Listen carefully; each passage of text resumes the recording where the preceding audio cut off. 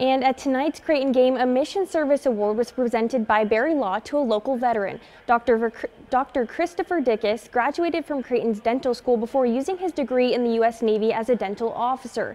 He was deployed to the Middle East and took care of dental work for everyone on the aircraft carrier, from the admiral to the Air Wing's pilots.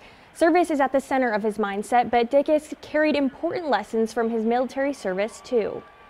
It was a difficult time, and in life there's lots of difficult times that we all have to be prepared for and to handle and to weather the storm. And I think it taught me how to weather storms in life, and I was blessed to be with a good crew.